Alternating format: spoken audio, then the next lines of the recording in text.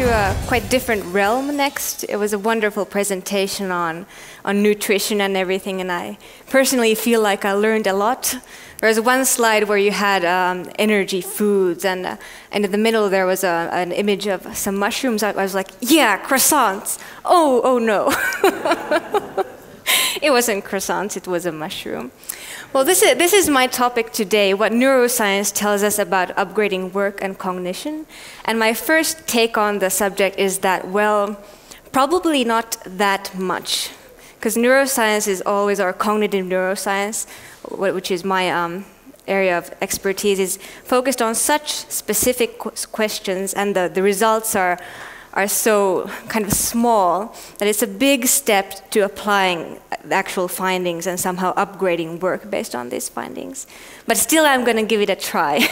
I believe that because work is changing, we do need more information about how humans function, what is cognition, what is intelligence, what is thought. And I do feel that neuroscience can inform us about these things, but it's just really tricky to really directly apply neuroscience. So with that in mind, I thought we'd first look at work. We'll really take a sort of philosophical stance on what work is, what does it require of us, which are the most important cognitive functions that we need in work nowadays. And then we'll look at targeting these cognitive functions. Is there a way to upgrade the thought processes that are most relevant at work?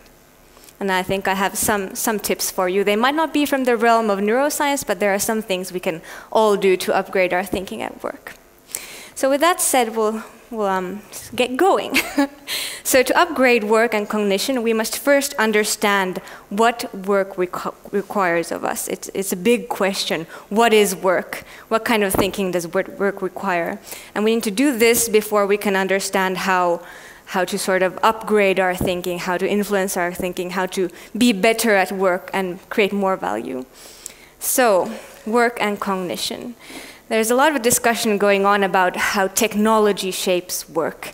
And it's in the headlines. There are these really sort of striking headlines of the rise of the robots, the onrushing wave of bits that is crushing us beneath itself. And Bill Gates says that we're all going to lose our jobs, or at least like 50% or something. And we're becoming slaves to our robot overlords. And things like, AI is like summoning the demon upon Earth.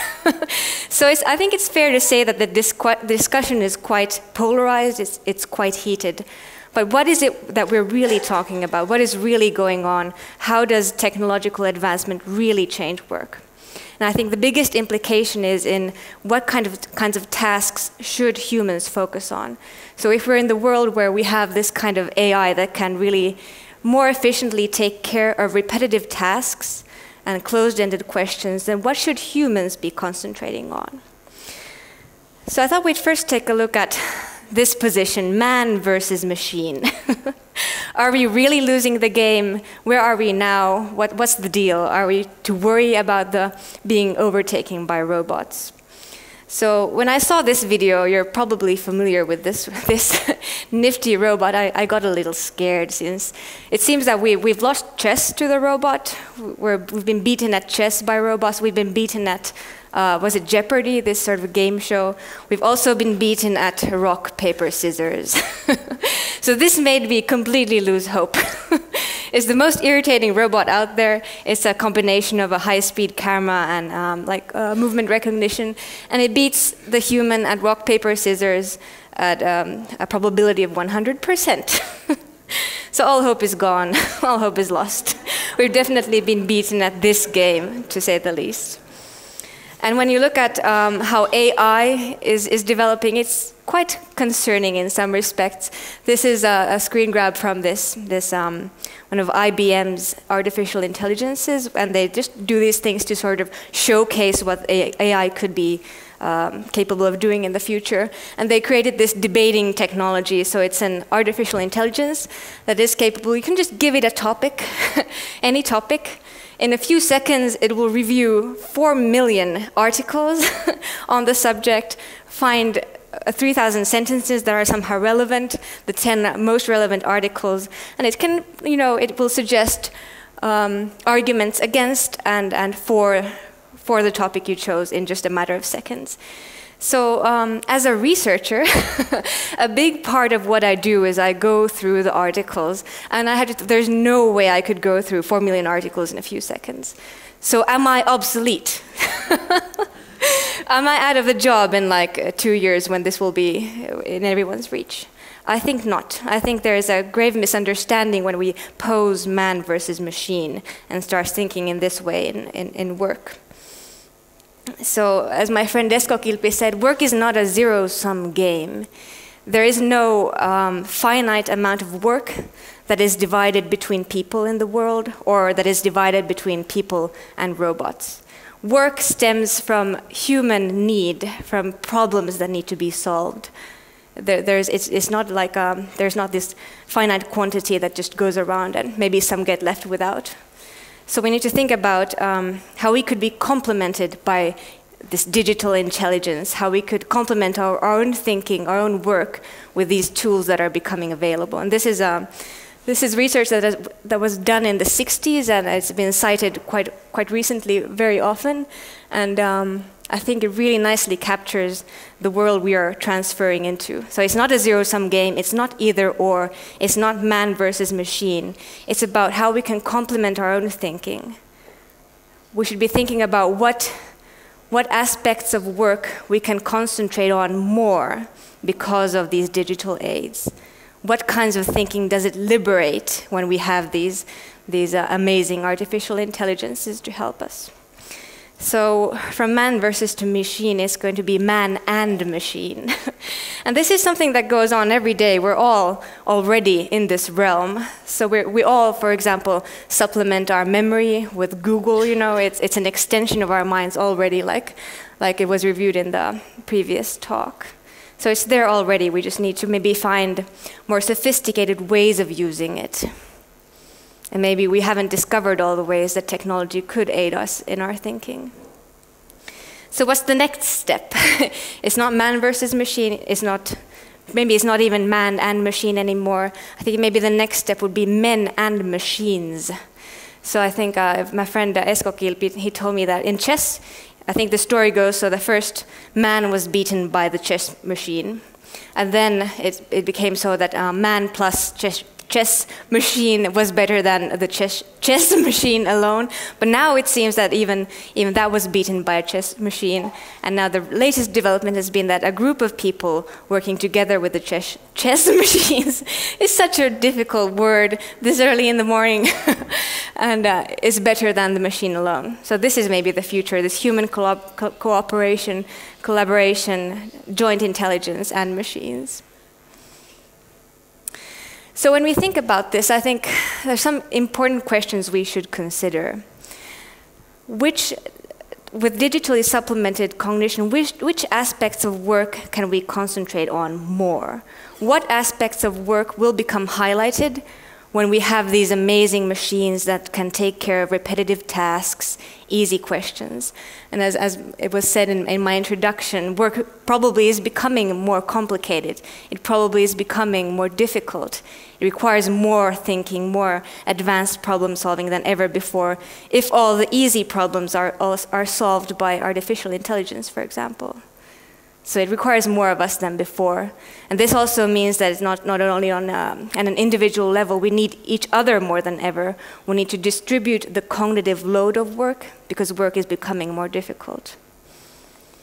What kinds of tasks and processes can we not outsource? What kinds of processes can we outsource? So where is the division? What kinds of things can be modeled with artificial intelligence and what cannot?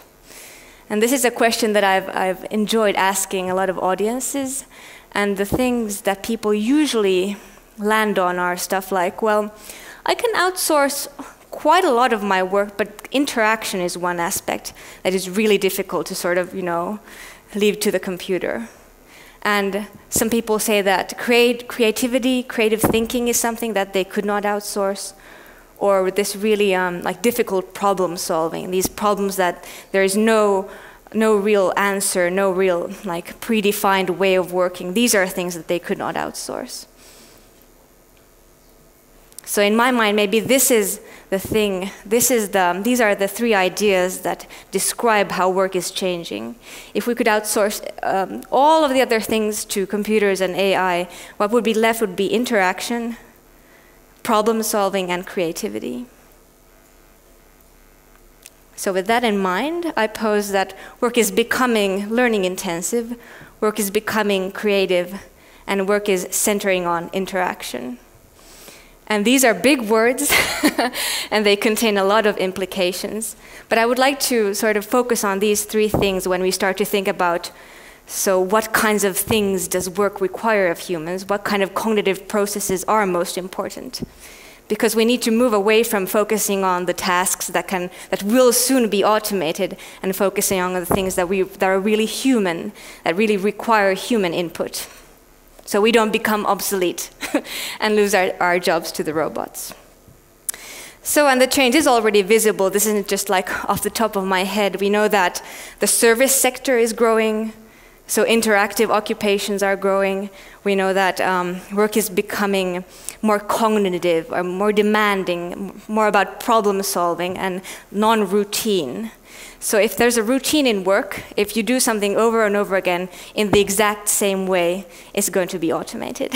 So the aspects of work that will become highlighted in the future are the non-routine aspects, the cognitive aspects. We also know that the internet provides this really, really cool platform for people to organize. It brings us together, it decreases the interaction costs. Or transaction costs. So we're maybe going from this world of companies selling to groups of people, or companies selling to other companies, to just people interacting, really organizing around different topics, different needs. And it's already happening. We're seeing that peer-to-peer types of organizations are really challenging the traditional ways of operating in business.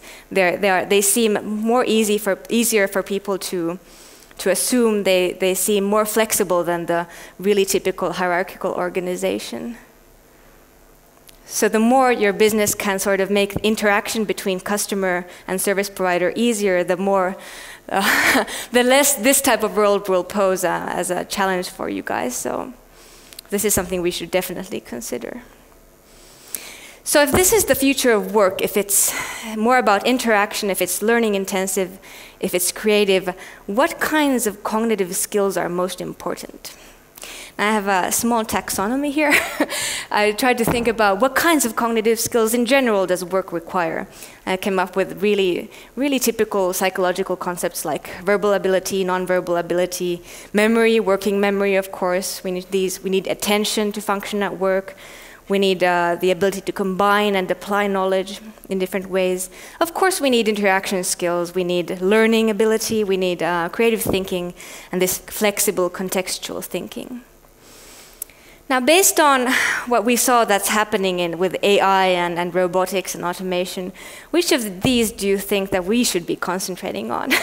And which of these skills are things that, we've lost the game at? Which of these things, probably the computer is better than the people. So in my mind, we should definitely be concentrating on these 4 skills: interaction skills, learning, creative thinking, and this flexibility of thought. And there are, again, big words. Even if we just dive into what interaction skills are, we get into topics like social cognition, which is just a gigantic realm and field of research on its own.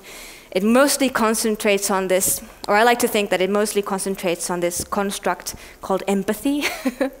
And it's a pink background, I'm talking about empathy, but try to stick with it. It's so important, especially when we think about if work is interaction, what makes interaction efficient? It's empathy. And empathy contains stuff like, emotion expression, recognition, emotion understanding, mentalizing ability, so you're able to sort of imagine what he might be thinking while he's looking at my slide and not smiling at all. Theory of mind, so you're able to put yourself in someone else's shoes and experience what they're experiencing, and these mirroring mechanisms of the brain, for example. So it's a whole big realm, and we have very little information about, for example, the neural basis of these functions. but that's something I'm very interested in myself. So I think that these would be the future work skills. Increase your empathy, be better at work. So, in sum, in work we should be concentrating on developing the skills that really ultimately define value creation in this era with highly efficient AI, with automation and robotics. And there are skills that permit this enriching interaction, for example, with clients. Creative thinking, responsive thinking. We live in such a complex world that the process doesn't work anymore, and strategic thinking can sometimes blind us from what is really happening around us. So, that's where work is going, and these are the kind of skills that I think will be most important very nearly in the future. So based on this, what are the key steps in supporting cognitive function at work, this kind of cognitive function? And what do we know, really, about these most important functions like creativity? It's such an obscure concept on its own. So I have a short, the upgrade section for you here. And I think it's basically a 3-step process. Personally, I hate these kinds of 5 steps to success, or do these 3 things and you'll be a superhuman. But I still have one for you here. So, of course, we need a brain. We need to take care of brain health. And there's been a lot of good talk about supporting health in general, and all of that applies to the brain as well. The next step is taking care of basic cognition, that we're able to use the brain since we have it. And then the third step, in my mind, would be the true upgrade. I have some studies there and some opinions there about how you could really take your thinking towards this next level of creative, interactive processing and problem solving. So brain health, it's really simple, and we all know this. It's healthy habits equal a healthy brain. And it's the basics that you really need to take care of. It's sleep, food, stress management, exercise, and learning. These take care of your brain. And for example, about sleep, we have these studies where they found that chronic sleep deficiency results in brain tissue loss. So it's neurotoxic, chronic sleep deficiency. And about stress management, there are these studies where they found that chronic occupational stress also results in brain tissue loss. So you really need to take care of this. And sometimes I find that in work organizations, we have this culture of sort of soldiering on. Like the good worker is the one who really pushes his boundaries and works for hours, and like Teemu's been talking, hasn't been really sleeping in the past 4 weeks. Well, he's probably experienced some loss of brain tissue, Teemu, so might explain a few things. But don't worry, of course, exercise is really one way to sort of counter the effects, and learning. There are these really interesting studies of learning and neurogenesis that you could since new neurons are born, I think it's like every 2 weeks or something in the brain, and if they don't get used, they die away. So learning is the only way to save and perhaps use these new neurons that are produced in the brain. So learning is a way to maybe combat this loss of tissue that happens maybe from stress or sleep deficiency. And food, of course, the relationship between food, amount of food, the quality of food and cognitive functions is really complex, and I'm not going to go into that. There are better experts here. So that's the first step, that we have a brain and we work in a way that makes sure that we don't lose that much brain tissue. That's the first step. Second step is knowing how to use the brain, so basic cognition. And I've sort of termed it focus. So that's a really basic thing that our brain does, and it's called executive functions. It's a terrible concept, very vague, but in short, it contains these 3 components. It's about inhibitory control, so you have this impulse control, you know how to concentrate, you know how to stick to a subject when you start. It's also cognitive flexibility, so you're able to shift strategy according to different needs. And it's also about working memory, so these 3 concepts. And it's basically, you have this internal boss that sort of manages your attention, manages your resources. It's the basic stuff you need to be able to handle if you want to be in charge of your brain. And executive functions are disturbed in a variety of conditions like stress, burnout, depression, all kinds of things really interfere with executive functions. And So with this in mind, I've been reading, it's really interesting that there are these experiments on non-invasive brain stimulation that have been found to have an effect, especially on working memory. And I think that the study of working memory is coming out because it's so easy to measure. So we have these studies that are looking at how, for example, transcranial alternating current stimulation or direct current stimulation could somehow increase working memory. And it is true, they have pretty amazing results of improving working memory from like 1 to 4 items. So that's quite incredible, and it seems that the effects might last. But then when you look at reviews on the subject, on this brain stimulation, it's not so clear-cut. So some reviews are very positive about the promises of this brain stimulation, and then some are just like, you know, we don't really know. Effects are really non-specific. Effects vary from individual to individual. So there's no real consensus. And I think that most of the reviews see most promise in treating people with actual deficiencies in working memory, actual problems with the brain, like after a stroke or something like that. So the general view is mixed. It's possible that people here know a little bit more about this stimulation business than I do, but this is my view on the topic. And then we have, I did some Googling on the topic of this brain stimulation. Please tell me, is this page like for real? Because this guy was going on like, he's very convinced of the brain boosting powers of direct current stimulation, and he's devised this cap himself, and he's like, well, like, what's the next step? You know, where could we implant these electrodes in the brain? And of course, the ventricles, the fluid-filled spaces in the brain. It's just that they're not big enough.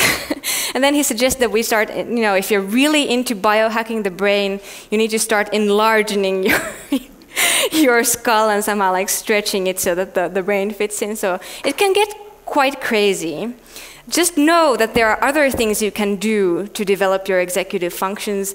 You can, you know, yoga, mindfulness. You don't need to zap your brain, music training even.